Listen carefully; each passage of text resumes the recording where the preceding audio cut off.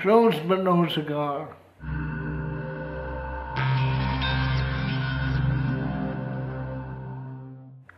Hi, I'm Seth. Welcome to another video picks. Today I'm reviewing Close. Close is a Netflix film starring Naomi Rapace and Sam Carlson.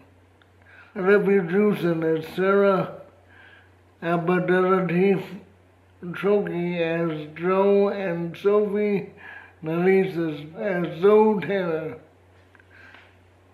I don't like that Zoe and Joe thing. Anyway, a bodyguard and an anti-terrorism expert is tasked with protecting an heiress named Zoe. Neither one of them was fond of the arrangement until a violent kidnapping sends them on the run. I was expecting more from this movie.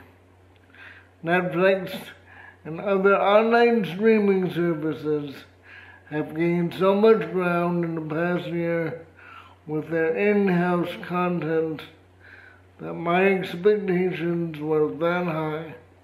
Because they're a victim of their own success.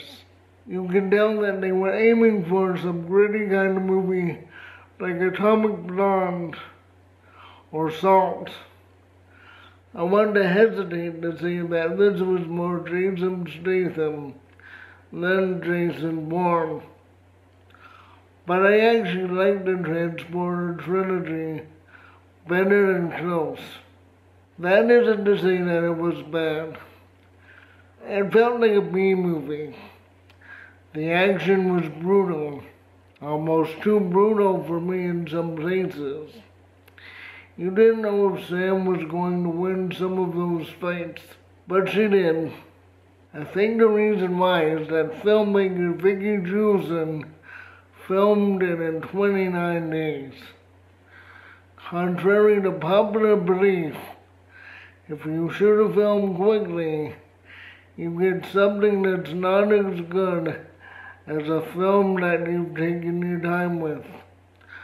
Fight choreography takes even more time to perfect, and the final product suffers if you rush it. Take Game of Thrones, and yes, it's not an action movie, but a show.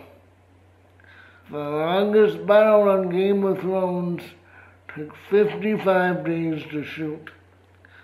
That's nearly double the time Closer took for the whole project. I really like Naomi Rapace and Sophie Nalise.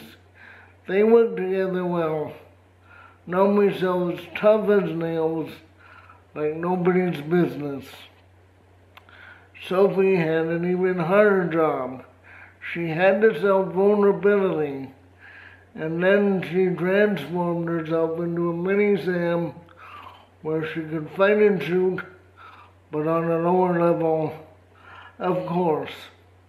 I felt the script was lacking. The bad guys didn't have a clear source.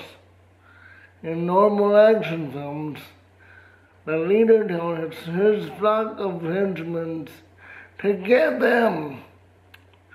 But this movie wanted to be crafty and didn't show any of that. They just showed the thugs showing up wherever Sam and Zoe ran. Even in the late second act when the headhunter was revealed, it was weak. To me, this is a Saturday afternoon film when you're looking for a movie to watch and you don't want something you have to invest a lot of time into understanding. Jason Bourne is a good example. Here are my video picks. Tomb Raider is a 2018 film starring Alicia Vikander. Lara Croft, the daughter of an adventurer, retraces his steps in order to find out what happened to him. I picked this film because everyone always focuses on the Angelina Jolie movies, and I thought this one was equally as good. Atomic Blonde is a 2017 film starring Charlize Theron, James McAvoy, Josh Goodwin, and Eddie Marsh. An MI6 agent goes undercover in Cold War Berlin to investigate a murder of another agent and to recover his list of double agents. This movie has a non-stop action that Closer should have had. There are always people trying to capture and kill Charlize Theron's character, Lorraine, and she fights back hard. One time during a fight scene, Theron cracked her front tooth. The Girl in the Spinner's Web stars Claire Foy as Elizabeth Salander, a hacker who battles spies and corrupt government officials to uncover the truth.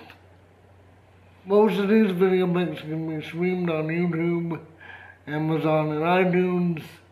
The Girl in the Spinner's Web isn't quite out yet, but it's on the watch list. Thank you for visiting me today. Please click like, subscribe, visit my links below, and have a great day.